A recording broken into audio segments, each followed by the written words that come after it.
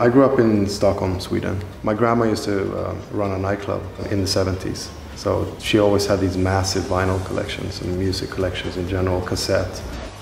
As a kid, you grow up and you're curious, obviously, about what's making noise. So you just start digging into it. With the years, I kind of understood it more and more. And then I got into DJing when I was around 12. A lot of hip hop and breaks and beats, and then got into scratching, and then slowly merged over into electronic music. And then about 1996, when I heard Daft Punk Homework, I was sold. That was like that moment in my life where it was game over. What changed my whole life was Daft Punk, Prodigy, Chemical Brothers, Moby, Fatboy Slim, Kraftwerk, Pink Floyd. I mean, the list goes on. I've always been so open-minded when it comes to music that I kind of listen to everything. This you have to have. These are all the studio albums. This is ABBA. Look at this, how beautiful it is. Here's my daughter's, Lady Gaga. You can see there's some incredible records. XX, a lot of here. Moby albums, obviously it's really important. One of my favorite artists of all time, Pink. 9 Inch Nails, Bob James, Kraftwerk, M83, Massive Attack, JC, another artist that I grew up listening to that I've always looked up to.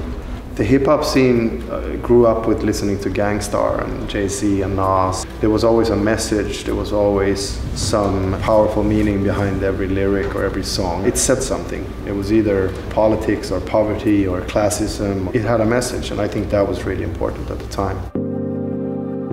I didn't grow up having an instrument. I only had my turntables. By the age of maybe 18, I already had 150 releases. I was always that kid that just couldn't get enough of the studio.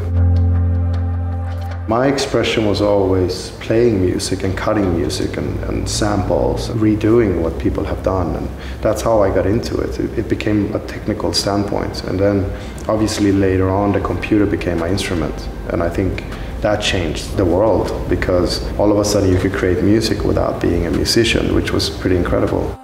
Now I've learned how to play guitar and bass and piano, and you write music differently, and I can express myself, but it's taken me 20 years.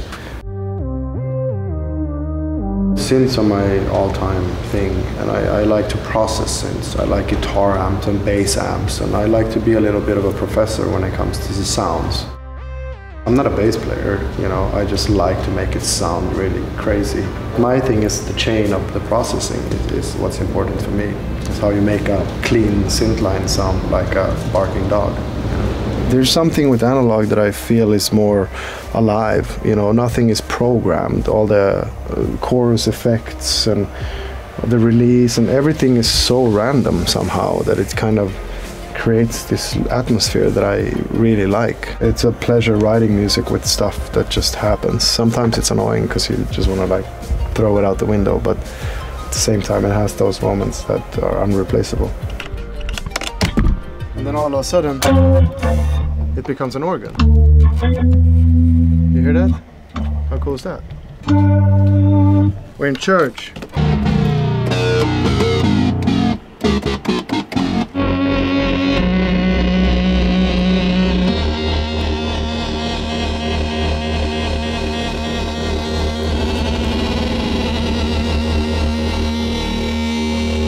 It's like being a chef, you try and try different things, and sometimes you get that magic spice that you want to use on your meat or your pasta or whatever.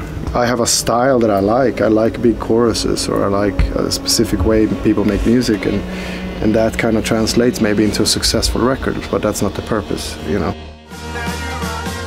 process, it usually starts with just a simple melody.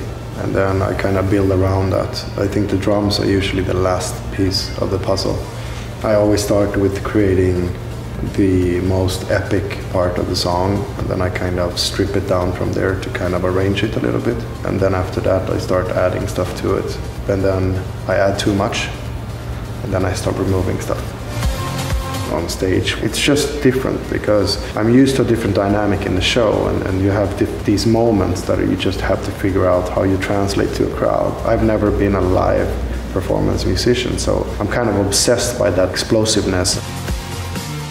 Thank you guys for stopping by. It was nice to have you here, but I actually got really inspired now, so I gotta get to work, so You gotta leave. Thank you. Poking fun at something, to be mean just for the sake of poking fun at it without digging beneath it.